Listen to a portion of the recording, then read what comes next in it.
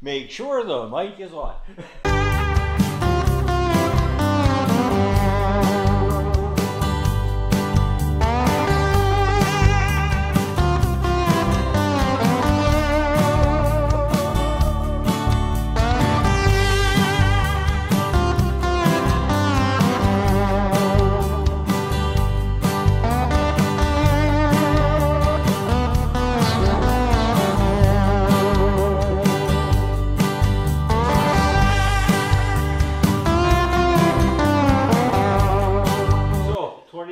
Whitetail season. It's been an interesting hunting season. As I said before, it's been an interesting hunting season. And the hunt's not over yet. I'm still thinking about checking around, maybe go for another bear, a fall bear, because I haven't, I got that bear in Manitoba, so I can still get a tag in Saskatchewan. We'll see how that goes, though. I don't know. I'll have to check with the outfitter down the road and see what he charged me to go get another bear. But believe me, bear meat is delicious, is it not? That's one thing about this week. We've eaten really well. Really well. We have a couple of deer rounds in the slow cooker right now cooking for tonight. This is Jason's last day here with me. They've been cleaning up the deer that I got last night, and I've been working on the videos, so you can stay informed of what's going on. We've been out scouting. We tried something new this year. I bought a muley tag. I don't think we're going to get one because neither one of us has hunted mule deer before. But I bought a tag because I get an over-the-counter archery tag. I believe it's good till October 31st, so you never know. The thing is I don't like to hunt on people's lands without their permission. And the mule deer we're seeing are all on property that I don't have permission on. Where we usually hunt and where we do have permission, for some reason there's just no mule deer there this year. Like it's strange because there's usually a lot of mule deer down there. They heard you got a tag. Yeah, that could be. They heard that we got a tag. But you know, like as far as the setup this year goes, we learned a lot. You know, I know you were mad at me on Tuesday night because I was moving around like crazy, trying to figure out where the cameras what would work best for the cameras after our Monday night where I shot my buck and you couldn't see anything because you were behind me. So I rearranged the cameras, and as far as cameras go, like, so we had the two cameras, and we were able to then get good footage of the does when they came in for Greg, and also good footage of Greg as the shooter. And one of the things that I don't know if you've picked up on our videos from this hunt is we wore black in the blind. So you really can't, like, even, you know, when I was talking after I shot my buck, all you could see was two little white eyes and a little bit at my mouth, and I saw that, and we fixed it, and I face painted the top part of my lip, and after that, you really couldn't see us. With Greg, when I'm talking to Greg after he shot his doe, okay, you really can't see, even when he's shooting, you really can't see Greg, okay, and it's because we learned wearing camo, you can still see us, but wearing black, you can't. Yes, camo works great up in your tree stands when you're out in the foliage and everything. But when you think about it, most pop-up blinds, a blind that you built, you usually make it dark inside, you paint it black or whatever. And I hung actually camo burlap in the back, but I think I hung it about 3 thick almost, just to help block the light down a bit.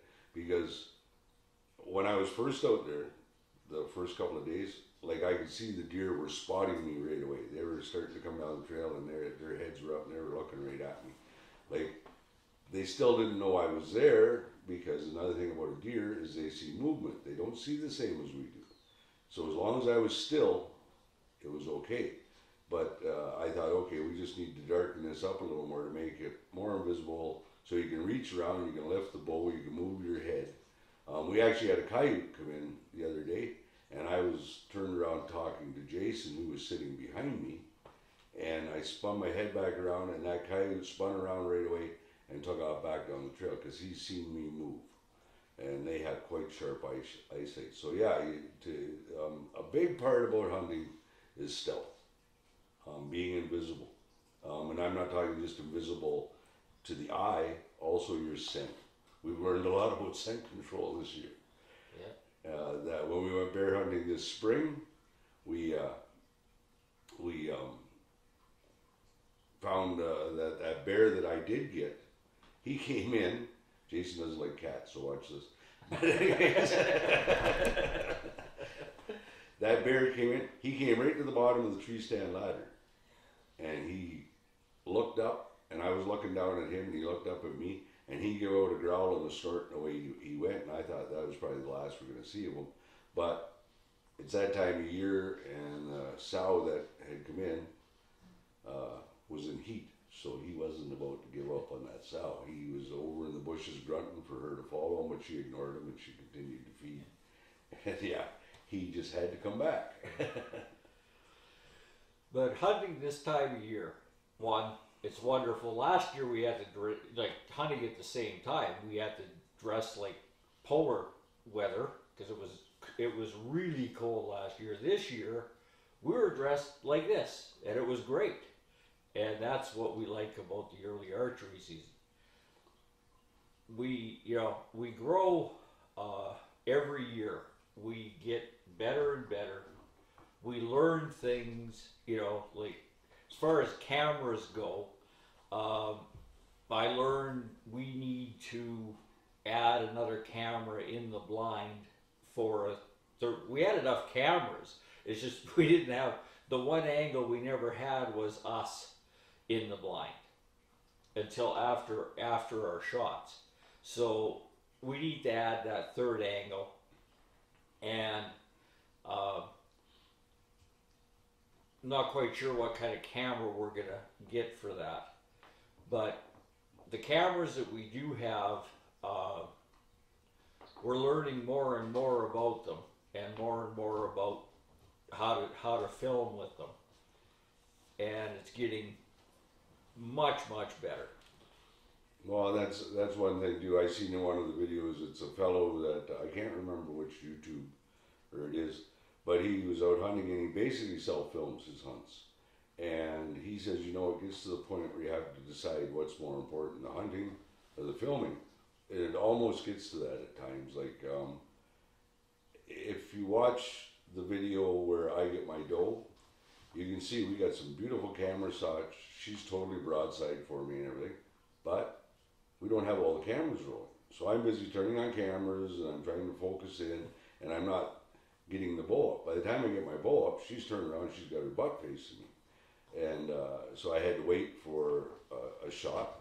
I seen my opening. I thought, well, I don't want to get her in the gut. So I shot forward, tried to get just behind her elbow there, and was trying for a heart shot, and it worked out very well. But the thing is again, like I could have had that broadside shot when she was there broadside if I wasn't filming. So I hope you are enjoying these films, because it's not easy to hunt and film at the same time. But we do it so you can be on the adventure with us, because every hunt is an adventure. It's just definitely awesome. Is. And speaking of self-filming, like we've had a lot of laughs this week. Most of it at our own expense. But last night I gave Greg the chips for the hunts, and he goes, "Well, there's nothing on this chip." And I go, "Well, there has to have been." And so I kicked myself all night because I obviously didn't hit record or something silly like that. And then this morning, I'm thinking about it, and I said, no, I filmed a bunch of B-roll on that chip, so there's got to be something on it. And what I had done was taken the chip out of one camera and put it in the little chip holder that I have, the little SD card holder, and then put another chip into camera one, and then took it out, put it in the holder, and didn't touch the chip in camera 2. So, yeah, one camera 1 had film on it, but the second chip had nothing on it.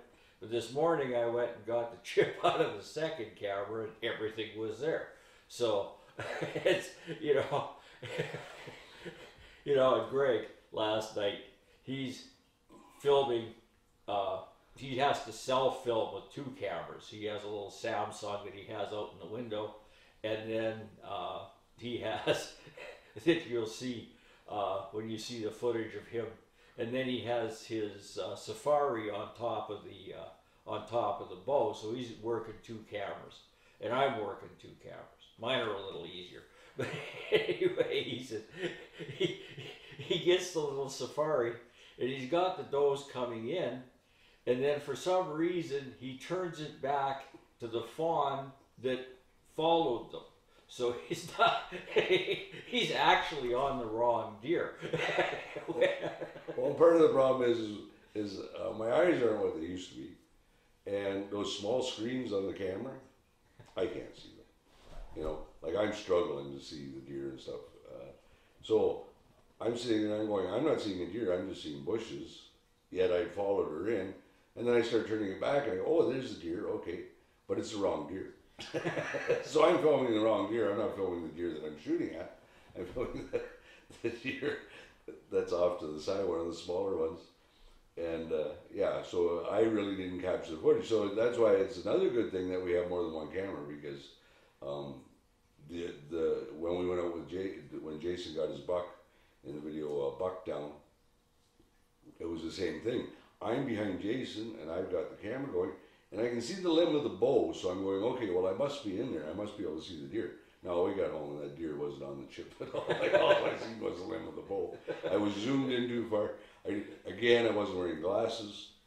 And it's like my glasses I only need for reading, so I can't look through the scope with them.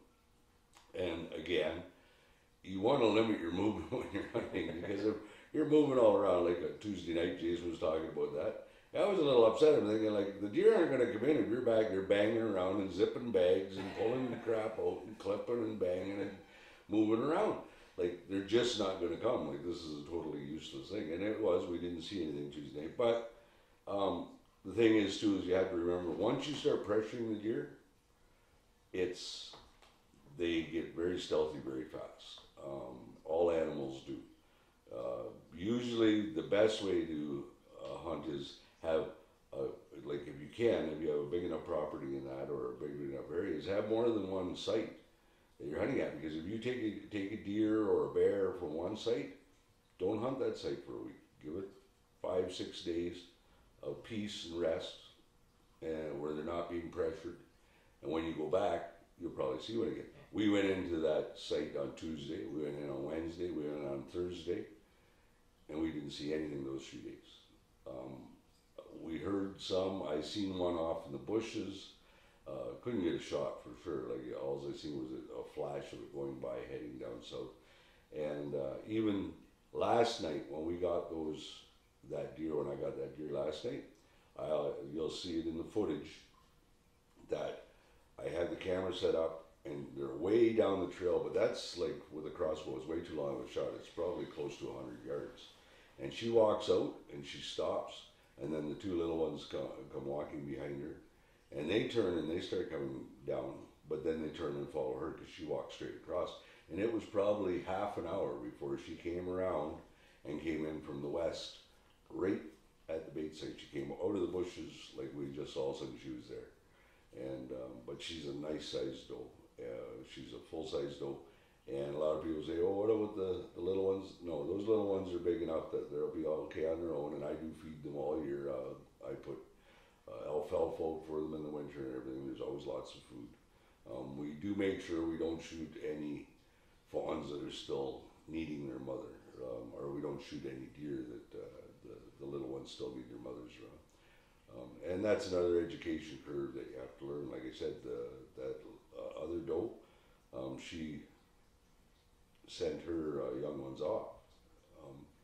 And yes, I'm not saying don't shoot those. TR chose to take one of those. They are very tasty, they're young, you know. But the thing is I like to have a bigger doe because I like more meat. Here we're only allowed one tag a year, you know. So if I take a small deer, well, I'm only getting maybe 30, 40 pounds of meat. With this doe here, 90. I figured about 80, 90 pounds off her. Yep. I just carried most of the, like, we've got the deer quartered and the back straps off and everything, and I just carried that tub into the shop to start processing it, and I can guarantee you that that's a heavy tub. Yeah. Well, and that buck that you got, what do you figure you got for meat? Did you weigh that, or? But I didn't weigh all of it, but near as I could figure, I got 90 pounds. 90 pounds. So there's 180 pounds of deer meat, you know. And yeah, it can get expensive. Like when you're feeding them all year and stuff, like those bags of corn that I put out are about $12 a bag, Canadian. These square alfalfa bales that I get, they're $12 a bale. But in the winter, I don't feed them as much. I just make sure that there's some extra food there, and then when spring comes, I slow down. But around hunting season, yeah, they're used to, they know where it is, and they come. And we had a lot of deer this year. There was a lot of does and a lot of bucks. Unfortunately, the bucks didn't cooperate for me, but that one cooperated for Jason. He came in, and he's not huge. He's not a monster buck, but he is a nice buck. Yeah. So, but please like, share, and subscribe, and don't miss any videos, and we'll keep you informed. I'm working on a few videos right now that'll be coming up in the near future. So yeah, stay with us. I'd like to do a video a week if possible, but it doesn't always work out that way. But right now I'm laid off. I'm not working again, so it should be easier for me to get down to doing some more editing and that. We'd like to do some meat processing, some more cooking. Some of my bear meat I give to somebody that has never eaten bear. They looked at me like, "You eat bear?" I went, "Bear is delicious." Even Jason, I think this was your first year having bear. And yes, bear, believe it or not, is very delicious. I gave some to it was the landowner that lets us hunt deer on his land. And I gave him some of the bear roast that I made with potatoes and that. Just a little thing to put in his microwave and heat up. He texted me back, he says, "That has to be up there with the top meats I've eaten." He says, "That was really good." He says, "Thank you for introducing me to bear meat." He says, "I'm going to have to get me a bear." So, yeah, if you're ever wondering about bear, it is very, very good. The only thing is you want to make sure it's cooked. For sure. For sure. You want to make sure it's, they say 170, I say 180 or higher, and you're guaranteed there won't be any problems. I put those roasts in on high for 6 hours. We went out and hunted. We come back after about 7 hours. My slow cooker goes on to warm then. We stuck the meat thermometer in. The first one we cooked was reading like 190. 190. And then the one we just cooked yesterday, when I checked it, it was reading 200. Like, you don't even need a knife to cut that meat. It's just, it's basically what you'd call overcooked. Yeah. But it is delicious and it just falls apart. You just take a fork and it just peels apart. And it is so juicy and so tender, it just melts in your mouth. It's just awesome, really. And you know, if I could, I would rather eat bear meat all year round, but it doesn't work out that way. Usually our wild meat doesn't last that long unless we start getting more hunting. Like I said, I have a mule deer tag. If we get a mule deer, that'd be another, like off a mule deer, a fair sized one, you're gonna get over 100 pounds of meat. They're big deer. And I was in the video too. I want to point out, I put in for moose tag this year. Each year since I've lived out here, the past 3 years now, I could have shot a moose, but I don't have a tag. I didn't get drawn again this year. What did we see this year? We were out scouting for mule deer. We seen 4 moose.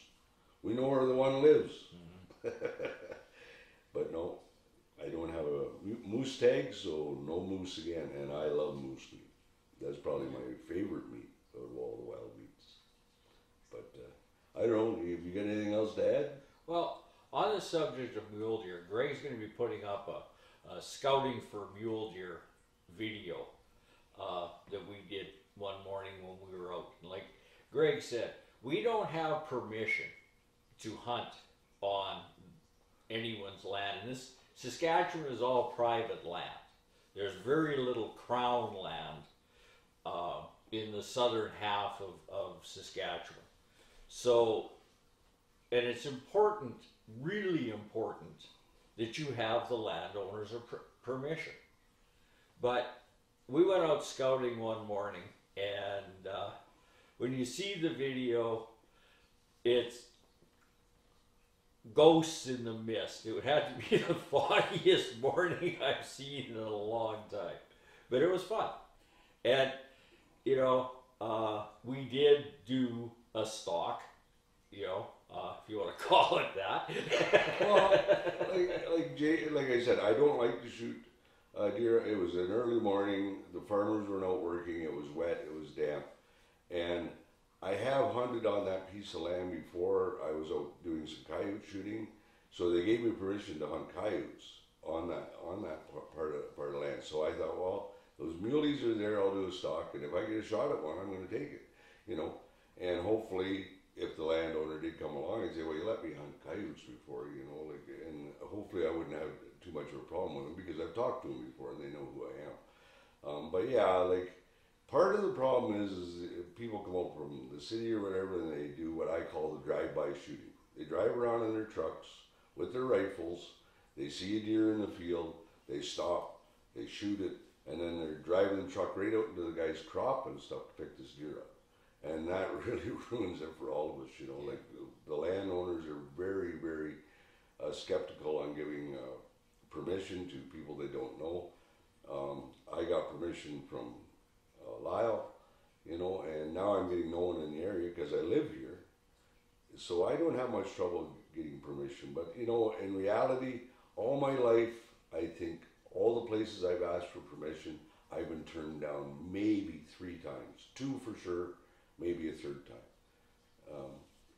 You know, once you talk to them, shake their hand, and talk to them for a little bit, they usually, yeah, okay, go ahead, you know, like they, you know, but yeah, to go out there and just take your quads and stuff and go on people's land, they really don't like it. And it makes it really hard for others, you know, and I know it's scary to go out and ask for permission, but that's the best way to do it. Go out early, do your scouting, figure out where you want to hunt, and go up and bang on some doors. Because if this guy's not going to give you permission, the guy right down the road may, you know. But yeah, please, go to talk to the landowner, shake his hand, let him know who you are, you know. And a lot of times you'd be surprised. They're very friendly people. Yeah, usually they are. And speaking of, Greg's going to have to do some serious editing here, but I'm going to backtrack to when he talked about hunting multiple sites. He met a gentleman named Wayne who is about a mile down from where we actually hunt. And he's given us permission to hunt in his yard, believe it or not. And so another video that's coming up will be our tour of Wayne's yard. Well, I think I might put that in with the scouting video too, like because we were there that day, yeah, checking the cameras because I put some cameras up. And yes, he has a huge yard, surrounded by bush. It's not like a big thick forest out around his house, but it's thick enough that there's deer in there and there's fox in there and there's stuff walking around. And he has a garden, you know, and part of it is yeah, he doesn't mind if I take a deer or 2 because they're in there eating his apples and his carrots and stuff. Everything else. And his wife, this spring, they had a young muley, and he's sleeping right in the driveway, and she wants to leave, and she's trying to shoo this deer away, and he's just looking at her like, "What's your problem?" So over the, like as I said, we grow every year. We learn more. We understand our equipment better. I know I got to buy an assassin now. But other than that, you know, this hunting season, the 2019 hunting season, has been our best season yet. and really springs for better to come in the future. Our systems are getting better. When I don't know, Greg, how much footage he's put up about the blind, but next spring we're going to be planting Virginia creeper all around the blind to have something that grows up and just makes it look like a bush. You know, and try to do a natural camo. yes. We'll try it. We'll keep you posted. We'll show you. I'm going to hang chicken wire. I'm going to put the plants of vines around the bottom. See what grows good in Saskatchewan. Mary has some Virginia creeper out back. She's not had much luck with it. But then there's also like morning glories and stuff. There's all kinds of plants that we can put around there. You know, I mean, like I'm as far as climbing stuff go, I'm kind of leaning towards clematis and they're nice flowers. But you know, I'll do some research this winter and come up with what would be best. It may be a mixture of things, but in 2 or 3 years, that blind will just look like a bush, maybe with a flowering bush. But we'll see. Yeah. Hopefully, it won't be too much maintenance to cut out the shooting window holes and keep the door clear so we can get in. But yeah, and that's you know, like I hunted quite a bit as a young man. Up into my 30s, and then I came west, and of course I didn't have any friends that hunted. I didn't know, and I'd sold all my gear before I came here. See, I used to hunt with my brother a lot when I was young. I had my first gun when I was 10 years old, which was bought by my brother for me, 22, and I had a pellet rifle before that. And he used to take me out, and they taught me gun safety, they taught me how to hunt. We used to do a lot of hunting in Ontario back then. But again, I'm probably like most. I went and started chasing the dollar, and work became the more important thing in my life. And I kind of gave up hunting for a number of years. And it's only been, 4 years that I decided to start hunting again. I actually had to reapply for my PAL and everything again. And I am learning because there's new technology and new techniques. So I'm constantly watching YouTubes and I'm learning from the people on YouTube. But I'm also, from my knowledge of before, what I knew about hunting animals and stealth and everything, because we didn't have cameras back then. We used to have to go out, we'd have to find the trails. And so I know where to look for them. I know where the animals are. Yeah. But like I said, I'm learning with this new technology. It's wonderful in many ways. Yeah. You know, and so yeah, and we'll keep you posted when we see something or come up with a new idea. Plus, I do a lot of DIY stuff because hunting doesn't have to be expensive. You know, Yeah. like anything else, fishing these days, everything costs so much. You know, but there's a lot of things if you have the time, you can do yourself and save yourself a few dollars. I just made a deer spreader. I took a piece of 2x6, a piece of chain, a few bolts, and there you go. You got your deer spreader. Of course, block and tackle or come along to lift it up. Well, you're going to need that, but you're going to need that even if you buy a deer spreader. But deer spreaders, I was looking at them at Cabela's, like they can run up to like $70. Yeah. And all it is a piece of metal with a couple hooks on the end with a loop on it to lift your game up. You know, and I built one for $15. So, you know, that video is coming up too, or probably be up before this one. I don't know. It depends when I get into the video editing and how this goes. But I guess that's about it that I've got to say today. I don't know if you have anything else to add to this. Not a lot. I mean, just this is the 2019 whitetail season has been the most fun I've had since the bear hunt. You know, like Greg and I, when we get together, you know, yes, we yell and scream at each other occasionally, but because I'm in the background trying to figure out camera angles, or he's, you know, or whatever. But you know, it's a learning experience. I hadn't hunted either. I hunted heavily in my late teens and my 20s. Something happened in my life when I turned 30 that ended my hunting career. until 4 years ago, when Greg and I decided that we should start hunting again. And it is different today. Here, I grew up here, and I've hunted in Alberta. In my late teens, I was in Calgary for a few years, and so I hunted in Alberta. But it's different today, but it's better too. We have technology that we never had. We have the ability to do this what we're doing, talking to a camera, filming our hunts, and having a venue to put them on. And my interest, yeah, I like to shoot a deer, but really my interest is the camera gear. And I'm hoping if things go well this winter, I'm putting up, I love my little Canon Vixias. They're, the more I learn about them, the more I like them. But their problem is the sensor is too small for low light. So I'm researching cameras, and I'm hoping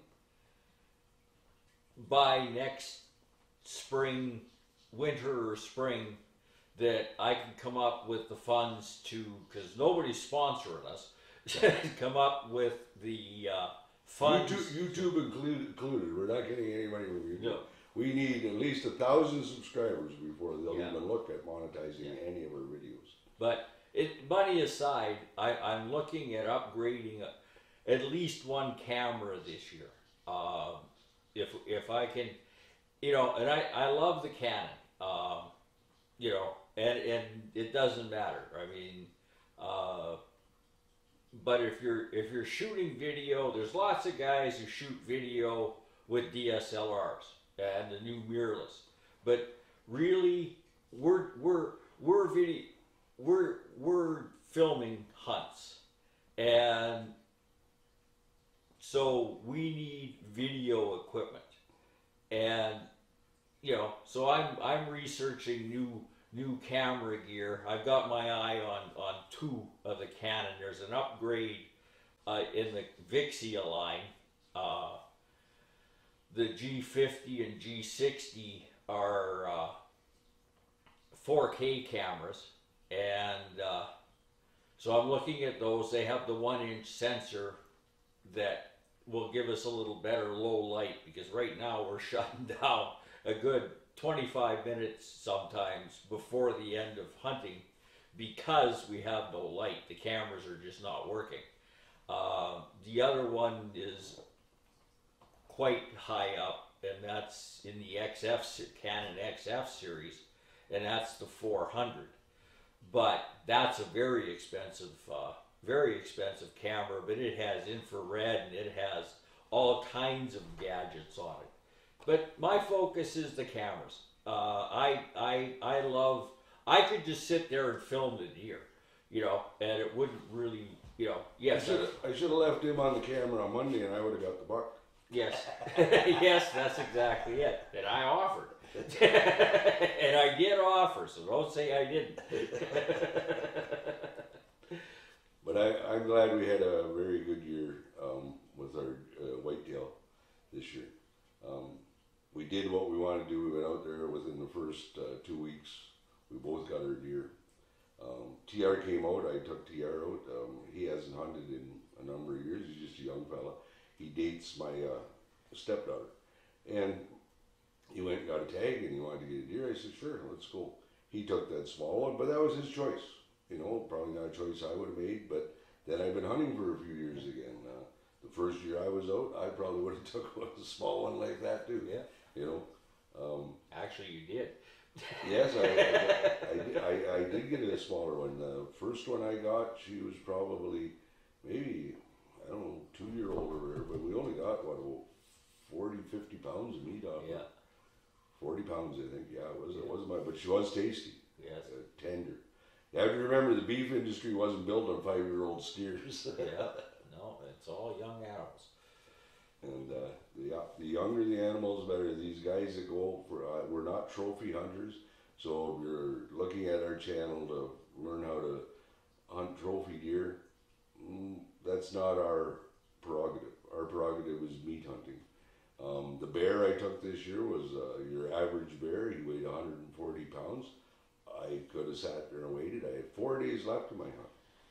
And I could have waited for the monster bear to come in. But you know that monster bear that weighs 500 pounds or 450 pounds? He's not gonna taste like this bear that we're eating right now. Like they're mainly grind.